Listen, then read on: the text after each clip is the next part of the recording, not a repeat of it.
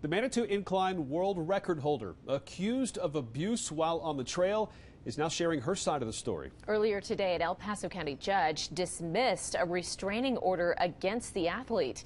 Investigative reporter Quinn Ritzdorf spoke with her today, and he joins us live now from the Manitou Incline. Quinn.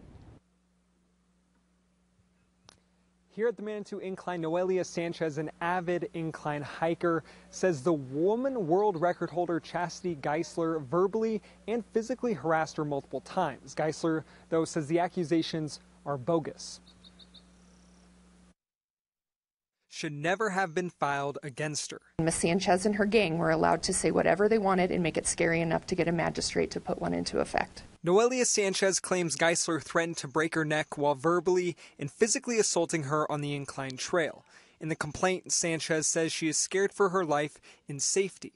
Geisler says the allegations were made up because of her incline records. To Noelia and her family, who chose to so blatantly lie about the situation and ignore the numerous times I showed her kindness, shame on them for misusing our legal system. 13 Investigates obtained video showing Geisler running away from being served legal documents on the incline earlier this year.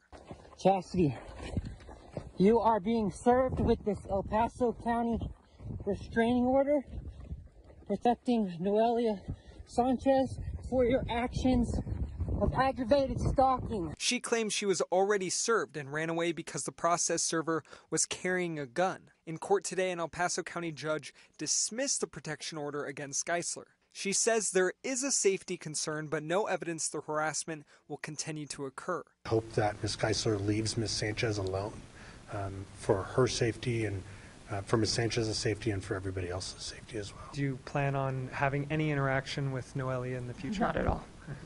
Did you verbally or physically assault her in any way? Not in any way.